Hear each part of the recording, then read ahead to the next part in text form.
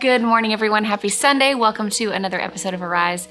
I hope you all had a wonderful Thanksgiving. I actually just got home. I'm filming this on Friday, the day after Thanksgiving. I just drove in from the ranch. I'm trying to hurry and get this uploaded for Ian. He is our new editor, and he's been editing these Arises for the last few episodes. Our former editor, he still edits a lot of Granger stuff.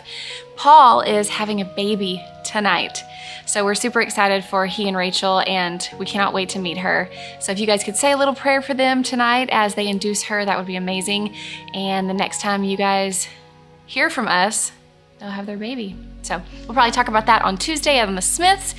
But for now, I will get started and go to the Lord in prayer. Jesus, thank you so much for this day, God. Thank you for the breath in our lungs, Lord. Thank you for just all of your blessings that you pour out over us each day, God, that we do not deserve, Lord. This was just a week and a day of being with family and giving thanks to you, giving thanks in all circumstances, for that is your will for us in Christ Jesus. We thank you so much for your mercy, for your grace. We thank you that you are the healer, you are the redeemer, you are the restorer, but most of all, you are life. You are the way, the truth, and the life, God. Please help us to see that. I pray that everyone here hears a word from you today, God. It's in Jesus' name we pray. Amen.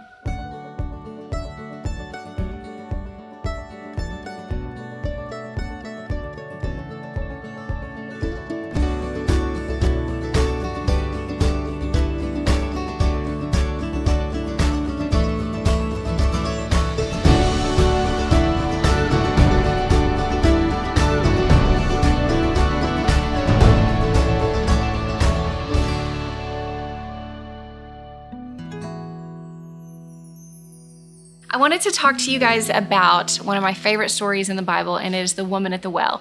I have done an Arise on this before, but I felt kind of the Spirit speaking to me in a different way about this, so I wanted to share the story with you if you haven't heard the story through the Bible, and then just kind of talk about what the Lord has been sharing with me about it. If you don't know the story, I'll read through, and this is in John, and it's John 4, verses 1 through 42, so it's pretty long, but I will kind of walk you guys through it. It says, "Now he had to go through Samaria." Now, Jesus didn't have to go through Samaria, but he had a divine appointment there. He didn't have to go through Samaria. It was a longer way around. He could have gone a much shorter way to get to where he had to go. By the Lord, he had to go through Samaria, and you'll find out why. So he came into a town in Samaria called Sychar, near the plot of ground Jacob had given his son Joseph. Jacob's well was there, and Jesus, tired as he was from the journey, sat down by the well. It was about noon.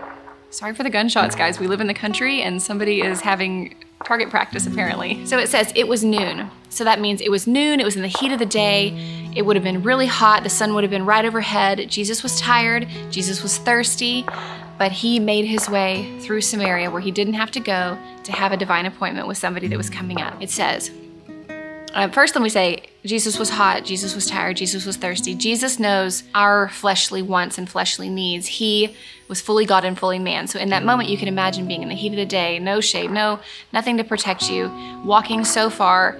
He was hot, tired, and thirsty. When a Samaritan woman came to draw water, Jesus said to her, "Will you give me a drink?" His disciples had gone down into the town to buy food. So many women back then would go to draw water when it was cooler, maybe in the morning or in the evening. They would go when it was cooler. But this woman was walking there in the middle of the day. She was by herself. Hey, Luna. She was by herself. She was all alone, and it was a weird time of day for her to go. It was also said that she had gone to a well which was further away. There was a well that was closer, but she had gone to the further one. There must have been something going on with this woman for her to be by herself, to be there in the middle of the day, to be there at a well that was further away. The Samaritan woman said to him, "You are a Jew, and I am a Samaritan woman. How can you ask me for a drink? For Jews do not dissociate with Samaritans." Jesus answered her, "If you knew the gift of God and who it is that asks you for a drink, you would have asked him, and he would have given you living water." "Sir," the woman said, "you have nothing to draw with, and the well is deep. Where can you get this living water? Are you greater than our father Jacob, who gave us the well and drank from it himself, as did all his sons and his livestock?" Jesus answered, "Everyone who drinks this water will be thirsty again, but whoever drinks the water I give them will never thirst. Indeed, the water I give them will become in them a spring of water, welling up to eternal life." The woman said to him, "Sir, give me this water so that I don't get thirsty, and I have to keep coming here to draw water." He told her, "Go call your husband and come back." "I have no husband," she replied. Jesus said to her, "You are right when you say you have no husband. The fact is, you have 5 husbands, and the man you have now is not your husband. What you have said is quite true." "Sir," the woman said, "I can see that you are a prophet. Our ancestors worshipped on this mountain, but you Jews claim that the place where we must worship is in Jerusalem." "Woman," I love it, Jesus always says woman. "Woman," Jesus replied, "believe me, a time is coming when you will worship the Father neither on this mountain nor in Jerusalem.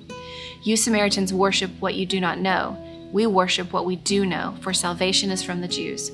Yet a time is coming, and has now come, when the true worshipers will worship the Father in the Spirit and in the truth, for they are the kind of worshipers the Father seeks.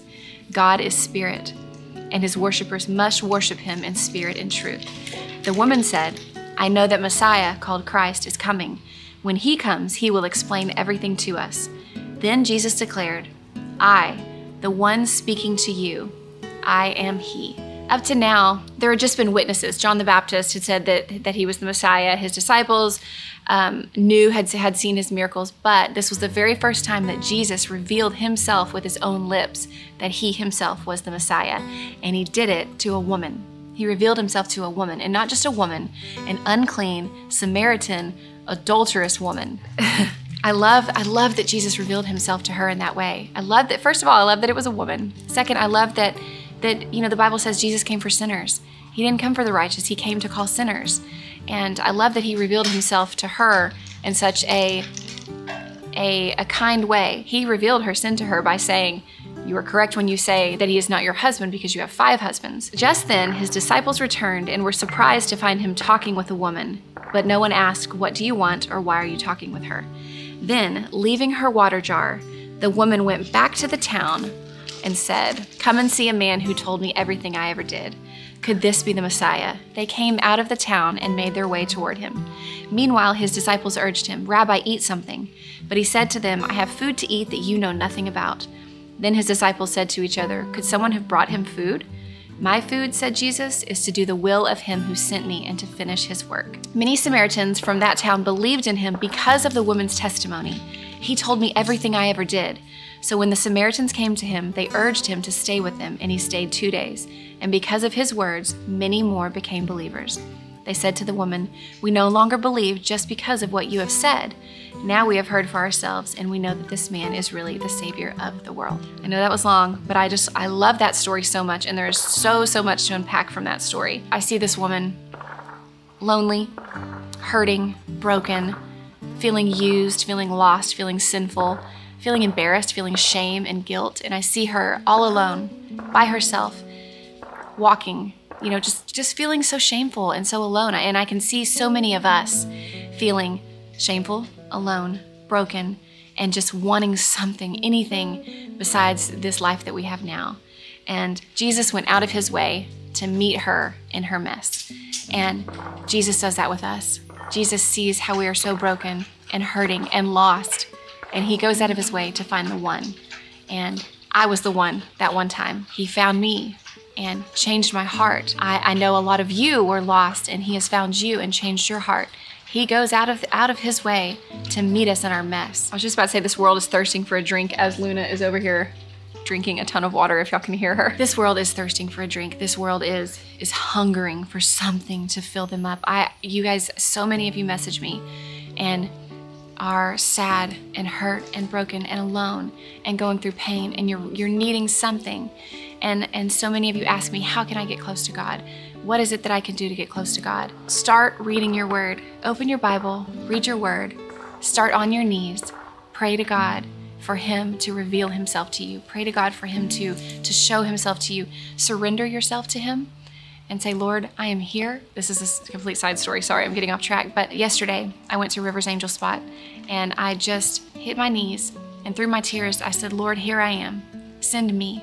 Send me, God. I am yours. Everything that I have is yours. Everything that I have, send me into the world, whatever that looks like. I am here for your glory. Use me, shape me, mold me, and send me into the world for your glory, no matter what that looks like, no matter how uncomfortable that is, no matter how much pain I have to go through. Use me. And that's a scary prayer. God will use you. If you surrender your life for him, and he has called you to his eternal glory, he will use you in ways that might make you uncomfortable. But He will equip you with everything that you need to go into the world and make disciples. Some say she was the first evangelist. And because of Jesus meeting her in her mess, talking to her about her sin, and then her dropping her water jar, running back into her town and evangelizing, many, many more people were saved. Jesus said to her, "If you knew the gift of God and who it is that asks you for a drink, you would have asked him and he would have given you living water." This is so symbolic of the free gift that God gives to us. We should be asking him, "God, save me. Save me. Give me your gift of eternal life. Give me, tell me everything that I ever did." He knows everything that we've ever done, and he offers that forgiveness. He offers to take that shame and that guilt away from you. All we have to do is hit our knees and say, "God, I am asking you for this. Give this to me, Lord. Bless me with your spirit and your truth. I want your spirit to be inside of me. I confess Jesus as my Lord and Savior. Meet me in my mess and give me a message to go into the world for your gospel." I love that she also leaves her water jar. I think so many of us can be looking for something to fill us up and give us what we need just in that moment, and that can be alcohol, that can be drugs, that can be work, that can be money, that can be something, that can be relationships, that can be something that you're just trying to use, shopping, to fill you up in such a way, but you just still wind up empty and alone and broken. And we're being called to the well, to the spring of living water of Jesus, not just a sip. When we go to him, he fills us internally. He changes our hearts, and he gives us that spring of life, that living water that can last forever and ever. And that's where we need to be. We don't need to be filling our minds and our bodies with temporary things of this world. We need to be filling it with the one eternal gift, and that's Jesus Christ. John 7:38 says, "Whoever believes in me, as the scripture has said, out of his heart will flow rivers of living water." When we're saved, the gifts of God just keep coming. Grace, forgiveness, justification, peace, hope, love, joy, all the fruits of the Spirit, eternal life, which is the greatest gift of all. He brought her sin to light.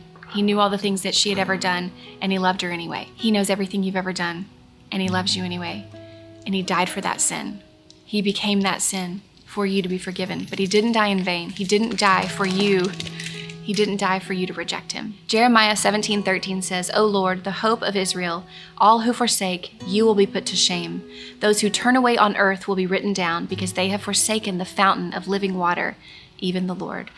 John 7:37-39 says, "Now on the last day, the great day of the feast, Jesus stood and cried out, saying, 'If anyone is thirsty, let him come to me and drink. He who believes in me, as the scriptures said, from his innermost being will flow rivers of living water.' But this he spoke of the Spirit, whom those who believed in him were to receive, for the Spirit was not yet given, because Jesus was not yet glorified." Jesus is saying, "Come, all who are thirsty. Come, all who are weary and burdened, and I will give you rest." He is calling us to him. He wants us to come to him, to fall on our knees, to surrender, to ask. In verse 21, he says, "Woman, believe me, a time is coming when you will worship the Father neither on this mountain nor in Jerusalem." Believe me. Jesus says, believe me, believe in me, and you will have eternal life. Believe in me. Isaiah 55:1-3, "Come, all who are thirsty, come to the waters. All you who have no money, come buy and eat. Come buy wine and milk without money and without cost. Why spend money on what is not bread, and your labor on what does not satisfy? Listen to me and eat what is good, and you will delight in the riches of fare. Give ear and come to me. Listen that you may live. I will make an everlasting covenant with you, my faithful love promised to David." Lastly, Revelation 21:6-7. "Then he said to me, 'It is done. I am the Alpha and the Omega, the beginning and the end. I will give to the one who thirsts from the spring of the water of life without cost. He who overcomes will inherit these things, and I will be his God, and he will be my son.'" Are you thirsty? Are you tired? Are you guilt and shame ridden? Are you broken? Are you hopeless? Come to the well. Come to the living water. Come to Jesus. Fall on your knees and surrender this week. Lord, I give my life to you. I profess you as Lord of my life and my Savior, and I don't deserve it. Fill me with your living water, God. I need you.